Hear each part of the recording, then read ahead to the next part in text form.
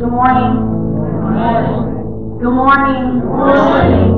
We're live? I don't know. I'm not feeling life. Can we try it again? Yes. So God can hear it? Amen. Wow. Hallelujah. We had such an amazing time in worship. Yes. Such a breakthrough when he said the atmosphere is shifting now. Yes. It was a declaration. Amen. This whole week I've been hearing each and every one in this house speaking about the things that the Lord was telling them. And I was just in awe. You ever had the awe of God? Yes. Really? The awe of God, the wonder, the amazement.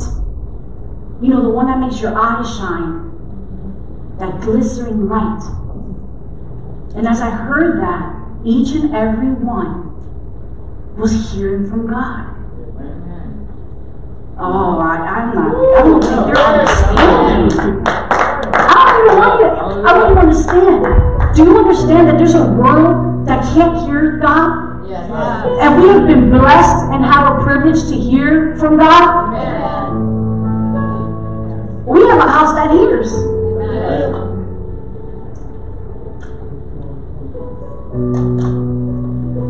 I have a lantern here. It's as close as I can get to a lampstand. It's modern day, right? Right. If I wanted the original one, it would have been made out of clay. It would have been enough to fit my hand and put oil in it and just a wick. That's all they ever had for light. But now, here we are with Holy Ghost, the Holy Spirit, and I have so much light, all the light that I need.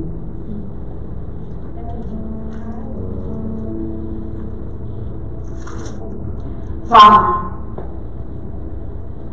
oh God, you know all things, Lord. You know that this message is a message to corporate body, not just this house. It's for those who hear God. It's for those who can hear your voice. It's for those who are longing to know you, God. Not just another religious method of you, but those who are longing to know really who Jesus is. Oh, we've been presented, Lord, in this time from the day of the cross with so many different Jesus. And there was none that held the power you hold. Because the true Jesus is the one that's coming back for his church. It's the one who's coming after us in this hour. And so, Lord, I say, till our hearts right now to receive this seed. Even in a time of worship, God, when you said, break the chains. Holy Spirit, you revealed to me there's chains around our hearts. And so I begin to prophesy, Lord, break the chains of our heart. Break and undo things we've learned that were never to be taught. All right. Come on. Come on. Things we ate at tables we sat in, trusting and believing that what we were eating was truly real. Because it tasted good. It sounded good, and we trusted the one feeding us.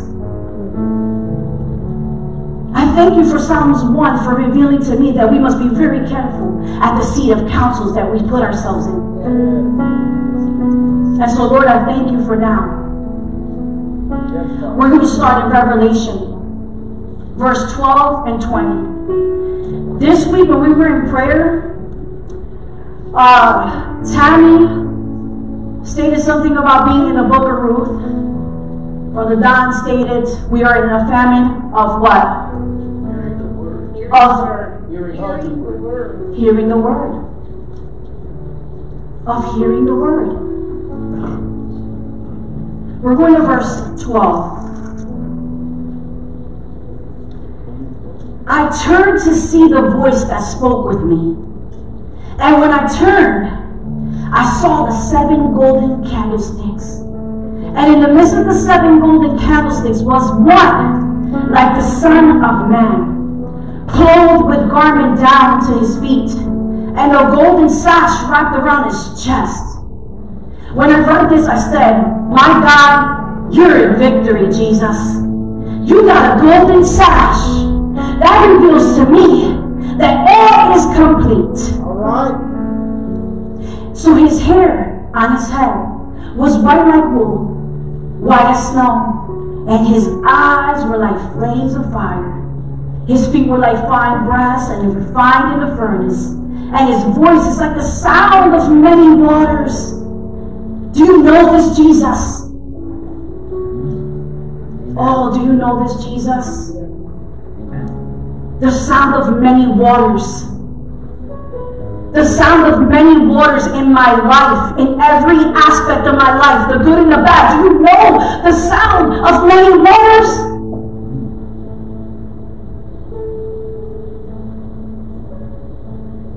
Oh, I read this and my heart is set on fire. He had in his right hand the 7 stars, and out of his mouth went a sharp 2-edged sword. His appearance was like the sun shining brightly. And when I saw him, I fell at his feet as if though I was dead. Have you ever fell to his feet as if you were dead? As if there was nothing left in you? Or when you're dead and there's nothing left in you, whose feet do you run to? Because the Bible makes it clear. John says, I behold the Son of Man. And when I saw him in all his splendor and everything he was done with, I came and I dropped down like I was dead, because there was nothing more left of me that I could give and pour into this majestic Jesus. There was nothing more. John living in a world just like ours, full of the same nonsense in the culture, full of the same nonsense that we go through even in the church, full of the same nonsense with the unbelievers. It was the same, but John had something different.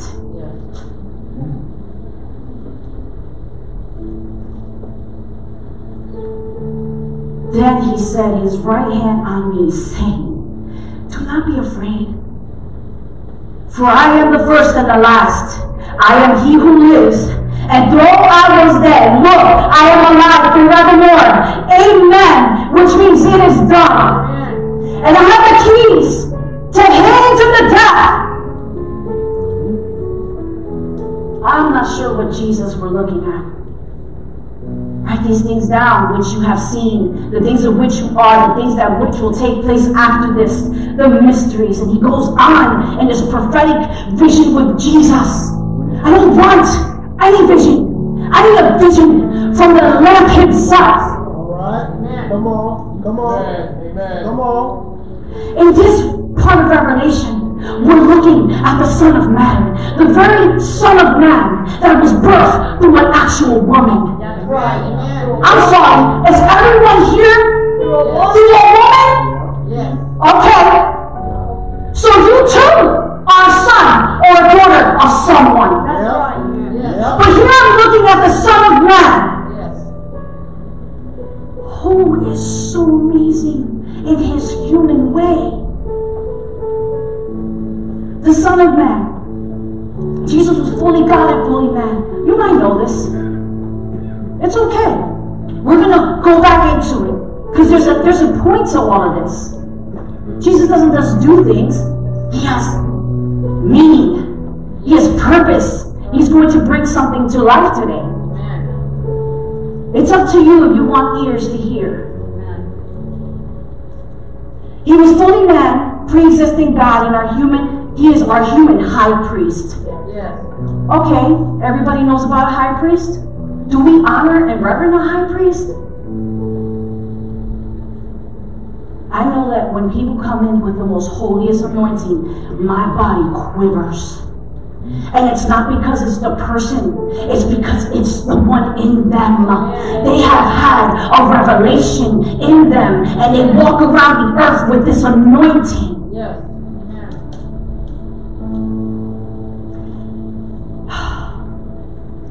Son in this is an intimate union with the Father. It is the vision of a king, the priest, the judge to his church. It's the full length of his robe. It's the gold sash that reveals his high priest and the ultimate one representing man to God and God to man. Oh, do you understand? Yes. You don't know what I went through last night.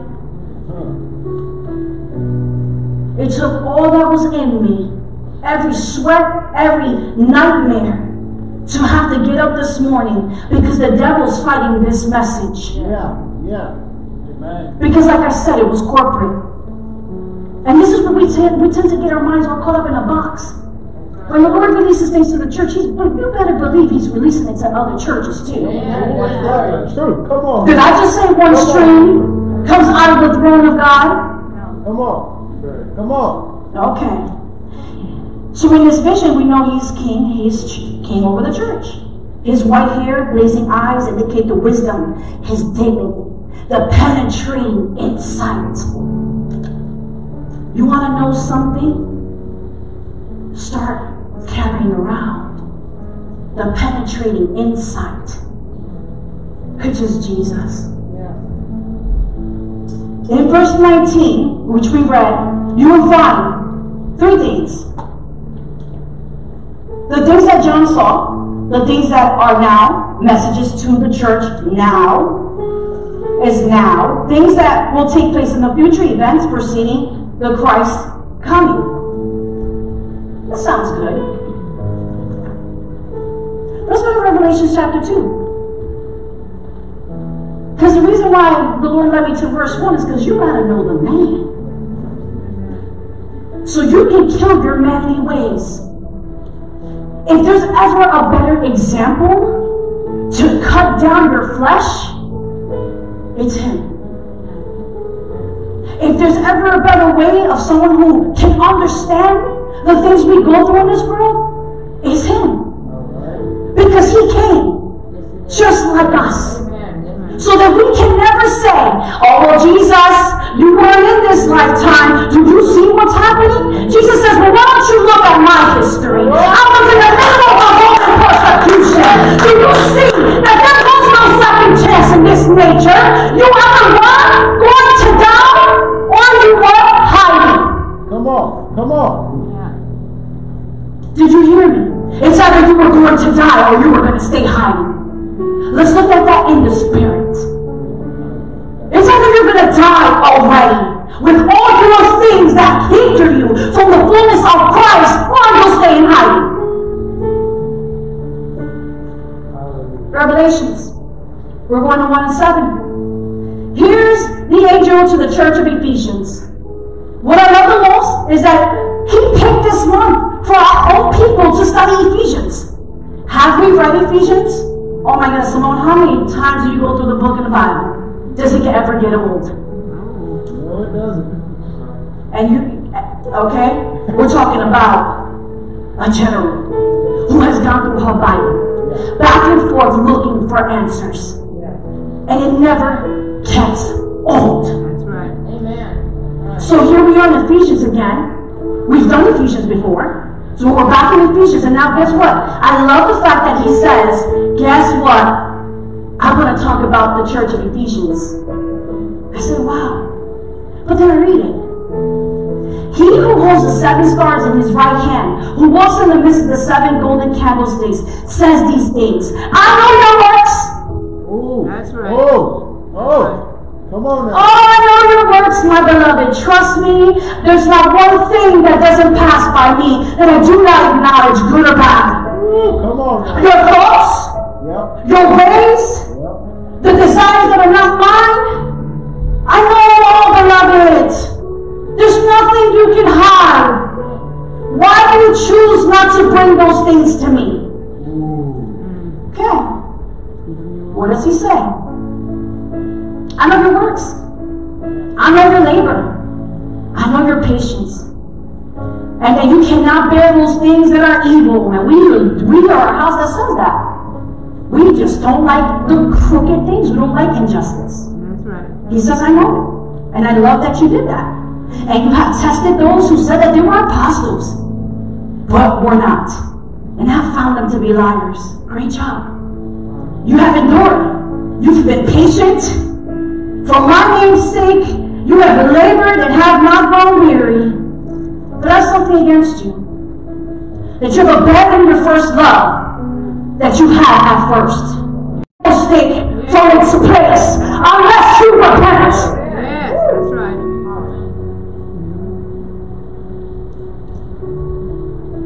I read this. I wept. You think you're alone? Everybody's in the body. It's affecting all of us. So we know the grace that we're called into. We know how to shift into first gear, second gear, third gear. We know how to do church very well. Today you'll know if you've lost your first love. Because I'm going to reveal some scriptures to show you. Are you there? Because what's the point of coming here? If the lampstand is not the center of it all. I'm not, listen, I have a really hard time being where Jesus isn't. Right. Yeah. A lot of people left church because of it. Because I don't feel the presence. That's right. And they would tell me, what's it going to take, sister? And I'm like, I don't know, I'm ready to go too. I won't stay. I know Jesus. Yes. Do I not? I know Jesus. You can't bring me another Jesus. All right. Because I will cast it out. I know Jesus. Okay? And I don't need another Jesus presented to me to make me feel good about things that are not right with God. That's not my gospel. Sometimes I ask people, what are we reading? Or are we even reading? And he goes on to say, I'll take this candlestick if you don't repent, but this is what I had. You hate the works. Okay. So here we go. Ephesians church speaks of a glorified Christ. Oh. So Ephesians church had all this going on, but didn't have the love of Christ. They didn't have that first love with Jesus. But they understood the glorified Christ? Wow. How tricky can the enemy be? Right. How tricky. Verse 1, Jesus holds the stars. Those are the leaders in the church in his hands. He's signifying that he is the one who tenderly helps us. And there's so many scriptures to back that up. One of my favorite ones is Isaiah. And I believe it was Isaiah 49 when he says, guess what? I opened up the palm of my hand and I found your name there. And I said, what? And he says, yeah, read it again. I know you've read the scripture before, but this time, I want to show you something. Yeah. Listen to this. July 29th, actually May 30th of 19, Jesus says to me, comes up to me in the morning and says, hi, I want to tell you something. And I'm like, okay.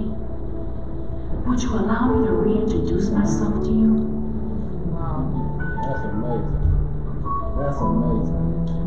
I said, you wanna reintroduce yourself to me?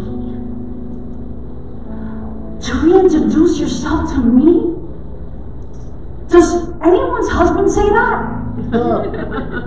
Allow me to reintroduce my love to you? And it's okay if he doesn't, maybe he'll do it now.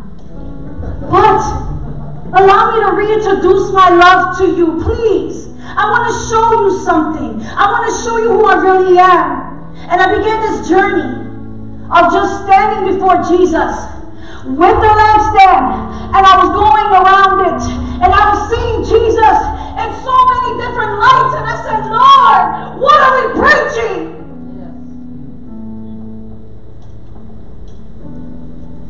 Lord, what are we preaching?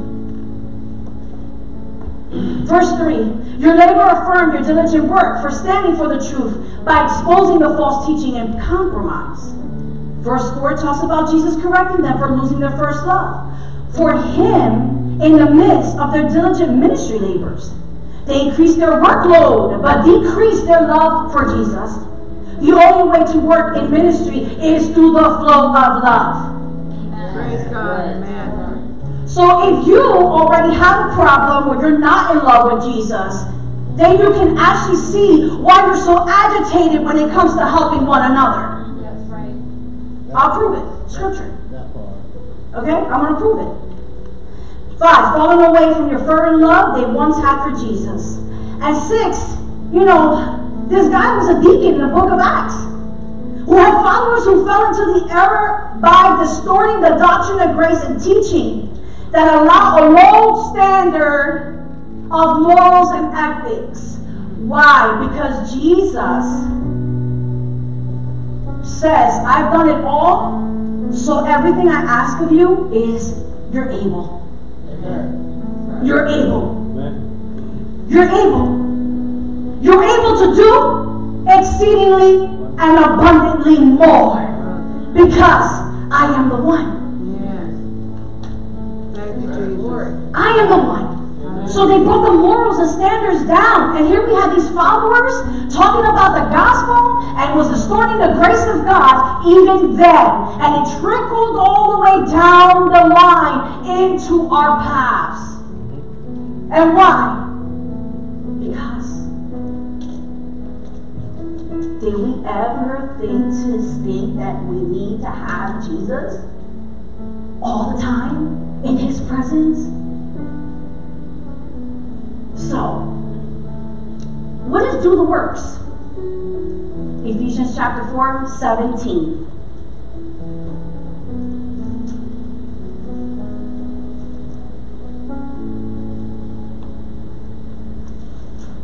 You got me up there? Oh. This I say, therefore, and testify in the Lord that ye have forth walk not as Gentiles walk, but in the vanity of their mind. Can I get a different scripture up there?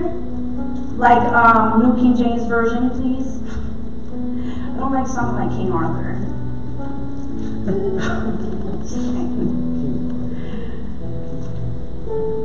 I'll find it in my book. One second. Here we go. Okay, so here we are. Ephesians chapter 4, verse 17. For he is our peace. Oh, I'm sorry, we're on 17 Iris. Okay. And he came and he preached peace to you. Am I in the right one? No, 4. Here we go. Okay. Right one. Come on now. The old life and the new life. So therefore I say to you and testify in the Lord that from now on you walk not as Gentiles. Right. Amen. Way Gentiles walk, in the vanity of their minds, having their understanding darkened, excluded from the life of God. Though the ignorance that is written to them due the hardness of the heart, being callous that they have given themselves over to sensuality for the practice of every kind of impurity with greediness. This is what happens when the lampstand is removed. Hardness of heart. That's why you can't feel them. There's a callus. What do we do with calluses?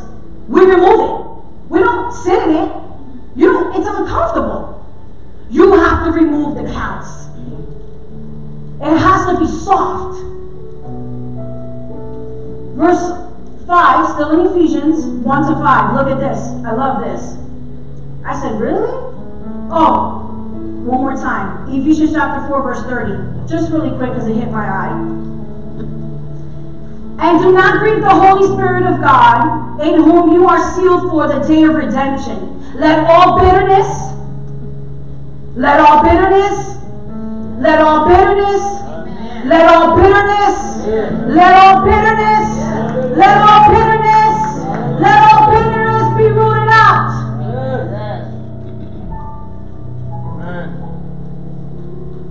But he says, wrath and anger, outbursts, and blasphemies, and all malice be taken away from you, and be kind to one another, tender-hearted. How can you be tender-hearted with someone when you're so callous? Be tender-hearted, forgiving one another, just as God in Christ forgave you. And therefore, be imitators of God. Oh, not imitator of me? Oh, I shouldn't build the best version of me? No. The Bible doesn't say you're going to build the best version of you. I'm going to remove some motivational inspirations that were imparted into the church. He didn't say, I want you to be the best version of you. He said, I want you to be an imitator of me. You need to be like the image of my son. We got to remove it. These are things that trickled in. Oh, so all this stuff that I'm doing,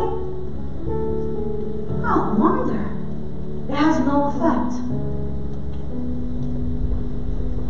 Okay.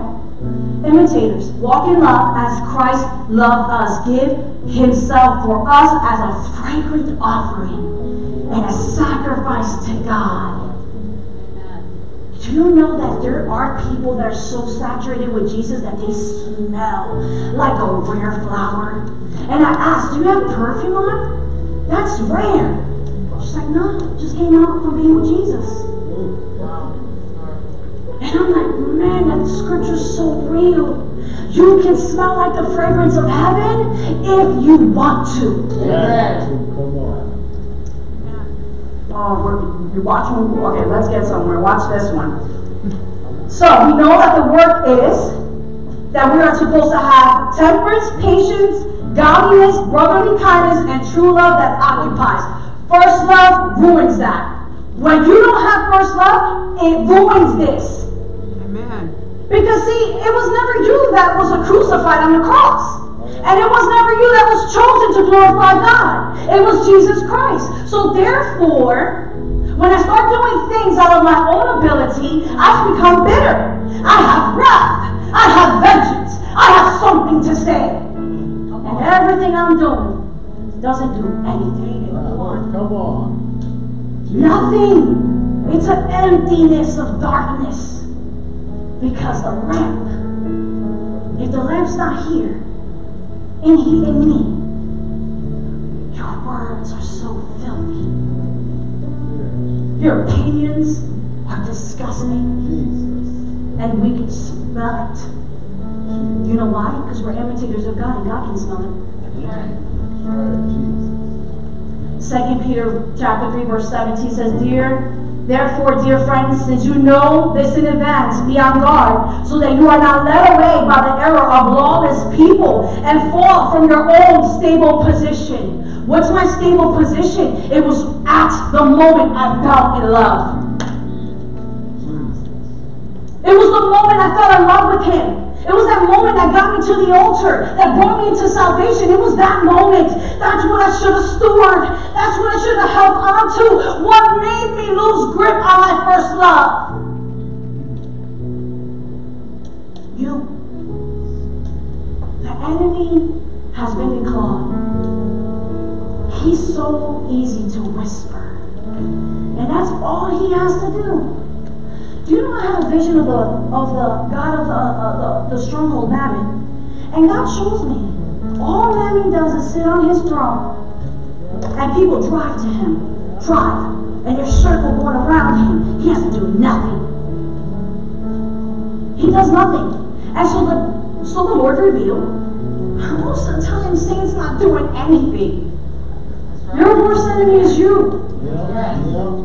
So if you would have guarded yourself and never came out of that place, you would have had a stable position. 2 Peter chapter 13:22. Balaam used his position for personal honor, material gain at the expense of who? God's people. We've had that too. We've had that too. We've had that teaching trickle in somewhere. Because that's when you start thinking, I need to be, listen, ministry is not all that it's cut out to be. That's right. I'm sorry. When I'm in the nightmares and I'm going through all this stuff, I've been graced for it. Because if not, I would have been done. Yeah. Do you understand? Yes. And the only reason he graces you is because you've been stable in your position. I'm not up here because I won an award. I'm up here because he trusted me. Amen. Because I went through the fire. Because I fought to keep the light on. When everything around me was looking as dark as it could, and I couldn't even hold the light up anymore. And I said, God, I'm done with this light. What am I to do? He says, you stand. You stand like Moses. You don't grow weary in doing good. Yes, your children are where they are. Yes, your husband is where he is. Yes, your parents are where they are. But guess what? That is not what I see in my dominion. Woo! Come on now. Come on. And everything that's in me, trust me, wants to judge and put it in order. I want to tell you what the word says and what you need to be doing. But that's not what God allows me to do. Amen. He says, no. You shine the light of my son into this situation. Shine the light of my son into that situation. And try your best to submit that flesh, because that's the testing. It's the moment of trying to regress me back into a place where I'm not stable. All right, come on. Do you hear me? Come on. I don't need to be stable in finances. I could be unstable in my mind and you won't even know it. What you say? Because I've been good enough to know how to carry it. Have we been good enough to know how to carry him?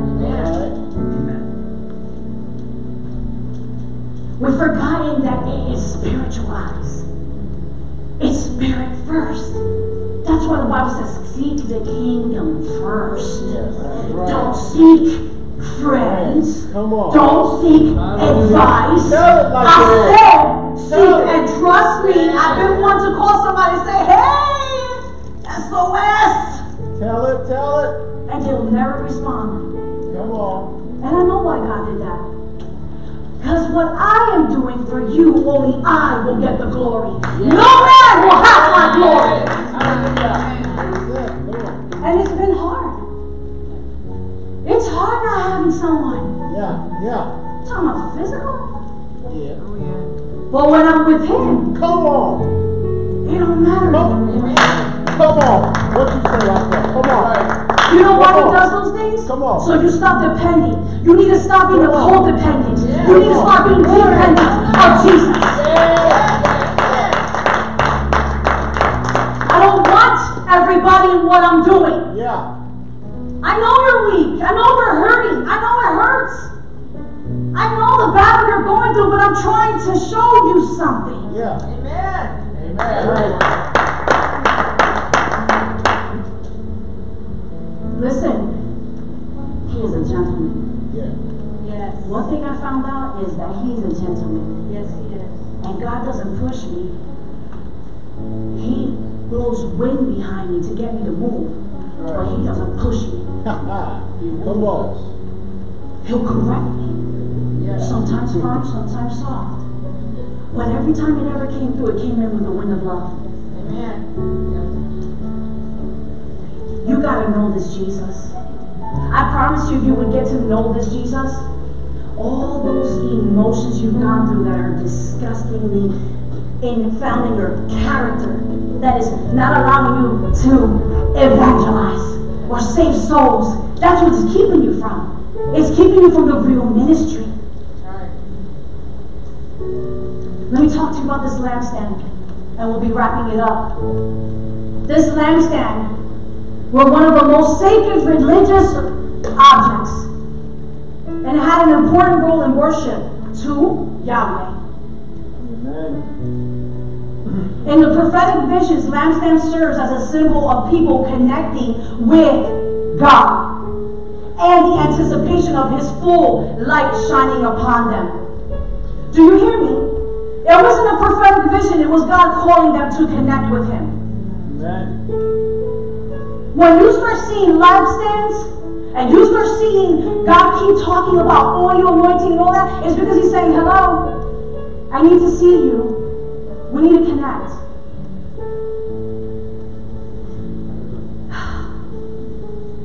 In the Hebrew lampstand, it was the menorah. And it occurred over 42 times.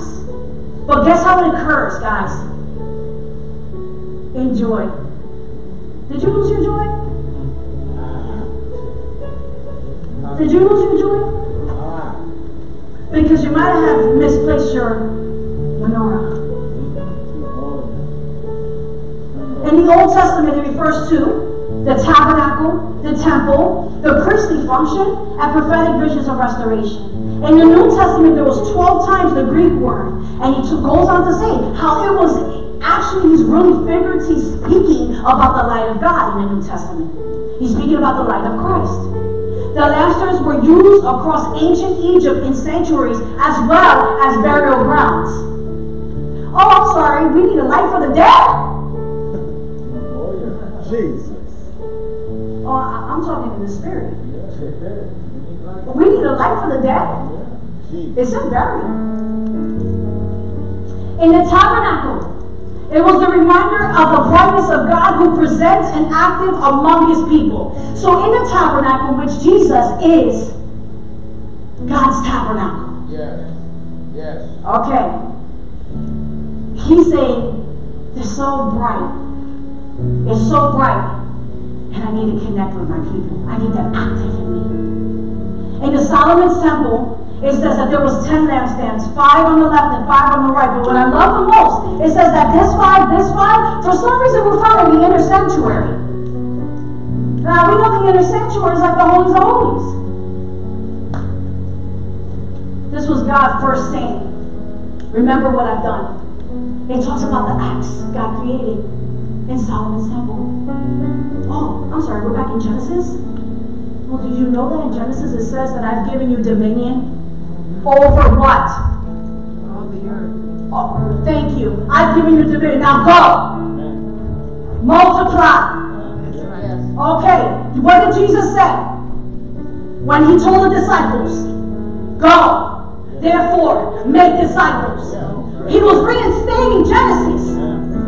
Because you've already got your dominion back. That's right. You got your authority back. Why? Because I'm here. Come on. I've done it all. Glory. Zechariah, the golden lampstand with the 7 lamps, is the representation of the Word of God. Which he says in that scripture, he says, oh Lord, it's not by might, not by power, but by your Spirit, God. Oh, so it's not by my striving, it's not by what I do, but it's by your Spirit, Lord. So we sing it. But are we hearing it? Even this morning, I was so happy with Reggie when he played that song. Because I said, we're making a decree. We will shift our minds today. Yes. We will shift our hearts today. To remove the lampstand, in verse 5, look at this. One must forfeit. One must forfeit the right to shed light of Jesus to the world. They have to disqualify themselves. Yeah. Oh, brother. Come on. Come on. Preach it. Preach it. Forfeit. You're forfeiting. So if I come to you in your first love movement, you took it. But then all this stuff happened. So all this stuff happened. Just put it down because you need time to breathe. Put it down. You need time to breathe. Okay, guess what? You got used to living in this atmosphere now without him. So she's forfeited. Ooh. So I'm going to tell you what happens in your forfeit. Ooh. She just forfeited the right to shed the light of Jesus to the world, disqualifying herself from shedding the light of life. God will remove He will remove the church or the congregation from its place and destiny in God's kingdom. If you have lost the passion, the purpose of God, and have not repented and came into a time of refreshing with Him, which is the word that the Lord was giving you this morning. Because the Bible says, just repent. Say, okay, God, I did it. I'm found guilty, Lord. Guilty, yes. That the accuser found me out. Yeah. And he told you, God. And you've been coming at me with, hello, you got this religious thing going on, but you don't have this love thing going on. Yes, that's right. Jesus. And Satan keeps coming to me night and day talking about all this stuff. And I'm trying to prove him wrong.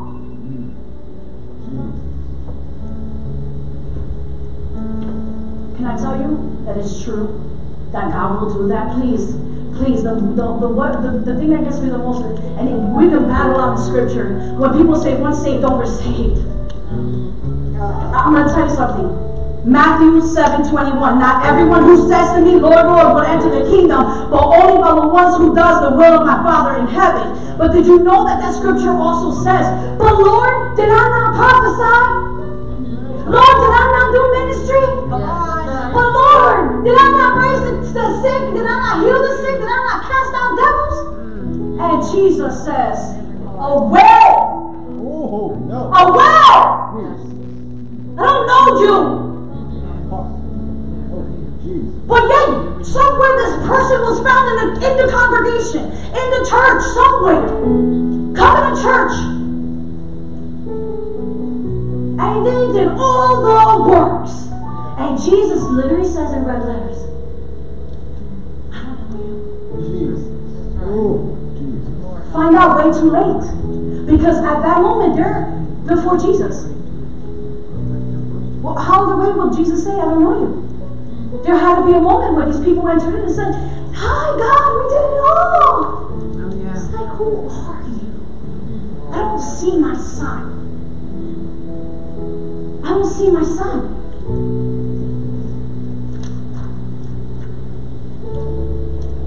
When the lampstand is removed, guys, I'm going to go into this last part. You need the anointing. Yes. Who is your anointing? See, because in here, I got to put on the oil, and then I got to turn this up. Yeah. And then as far as I turn it up, my light lights as far as I want it. So the oil's got to go in here. There's got to be a deposit. So he deposits this oil, and I turn the light as much as I need. Yes. See, he wants it all the way up. But I like to just say, maybe this time I only need a little. Maybe this time I only need a little. Maybe, and that could be why? Because the anointing flows in different ways. See, I'm flowing in a different anointing today. The anointing flows in different ways. Now, the anointing was used for what? For purification. Sometimes it was used to anoint my weapon. Listen, it's all there. Times it's used to treat my wounds. To treat my wounds. To cure my diseases. Do you know that he puts an obligation in you when he gives you the anointing? And then he places an honor upon you? Do you think honor just is everybody's going to come in and start bowing down to you because they know that you have this obligation and they can feel the anointing and they place honor? No. The anointing is what draws people to honor you. Yeah. Nothing I can say, not my words, nothing, not even my mind. If I don't have the anointing, then guess what? The anointing is your protection. Yes. The anointing is what the host marks you with when he says, you, my child, I care for. I love that. When he says, Jesus comes and says, I anoint you because I care for you. And because I care for you, I got you and I am going to protect you. They use the anointing to cast out devils. They use anointings to cast out, to do healings. And the disciples of the elders of the church were always accompanied with anointing oil that took place when they preached and when they prayed. Preach and pray. And guess what? When that happened, there was visible signs of what? All the wonders. Because there was purity. There was nothing found in the heart. It was pure. It was like, you know, you gotta get into a place where you're like, God, I don't care. I don't care if I ever do anything. But one thing I do care about, don't take your presence from me. Yes. God, don't take your presence from me. God, I'm okay if I never serve. I'm okay if I never have to do a thing, God. But your presence has gotta be with me. I'm not alive without you. Come on. Come on. I was dead. Come on. Yes. When you came, you changed my world. Yes. I've been a witness for my children.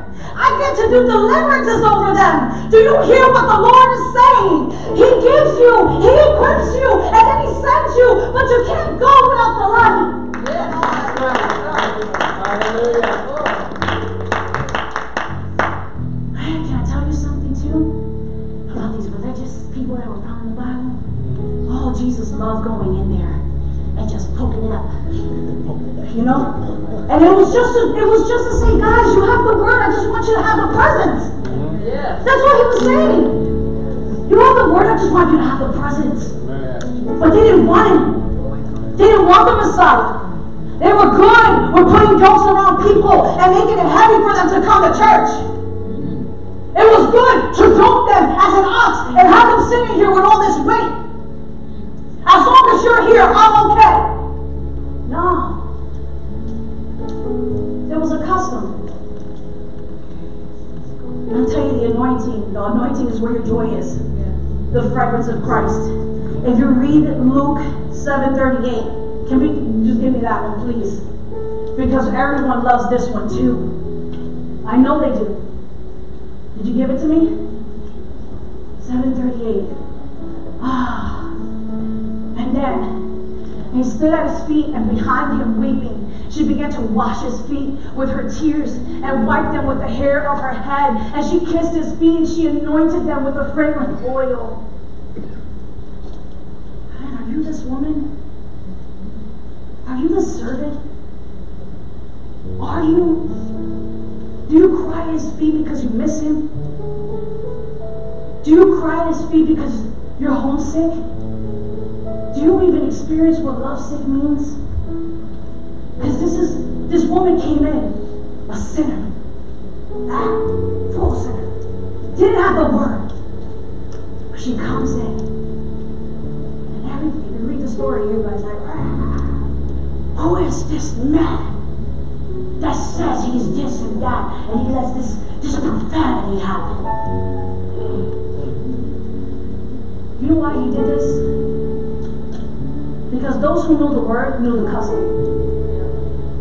Can we say that again? Those who knew the word knew the custom. They know tradition. They know how to come in and set things in order and make it right. No one will never notice that I don't have my life. But we do. Because it's in the heart. It's in the heart. And we all can hear the conditions of hearts.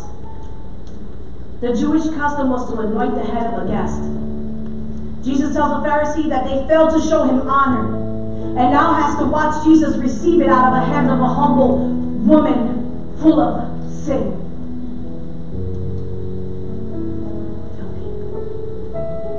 They must have named everything in the book about her. They must have called her all types of names. And here she weeps from his presence. And she kisses him. And she's like, I don't have anything else to give you. I don't have anything else to give you. But I got this fine oil. And it's from my place of intimacy. And I only have this much. And it's precious, and I know if I spend it, it's all I'm gonna have. And she gets to this place and sees that there's this man who's so worthy of it.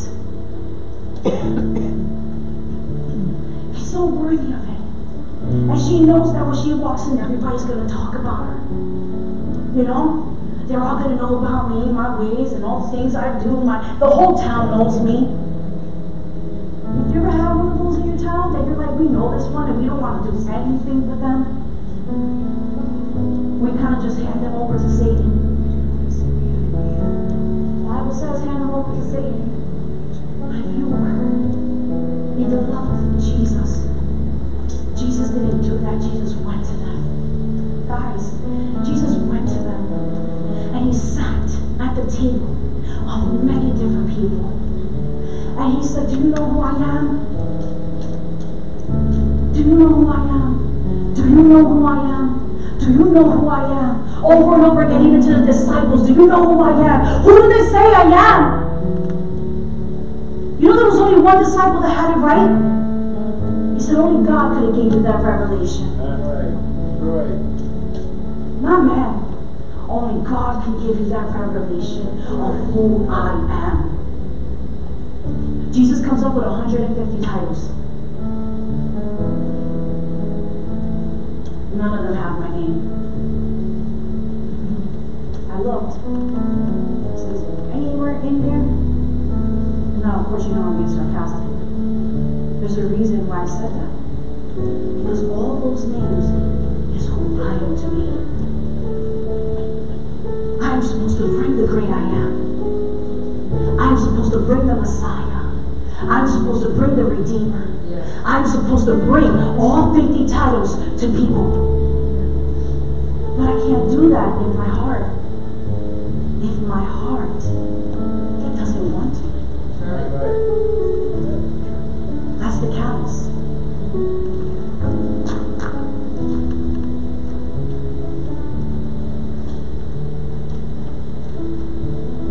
If you've misplaced your lampstand,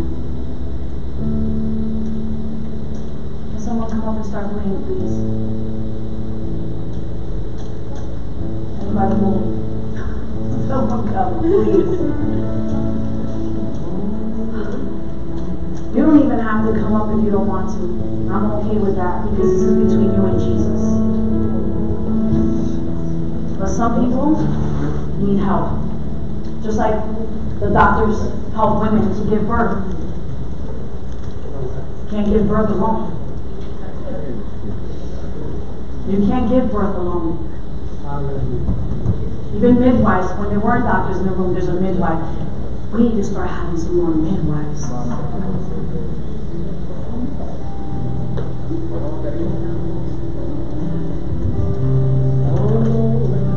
Father, we just thank you for this word.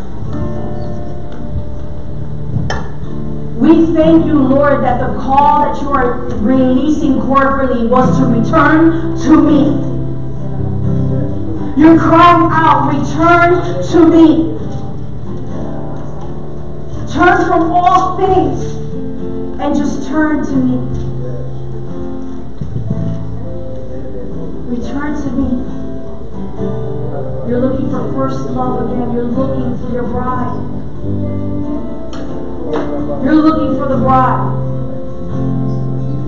Is anybody willing to be back in the chambers with him? Are we even ready to come back into the chambers with him? It's a simple, God, forgive me, refresh me. I'm sorry.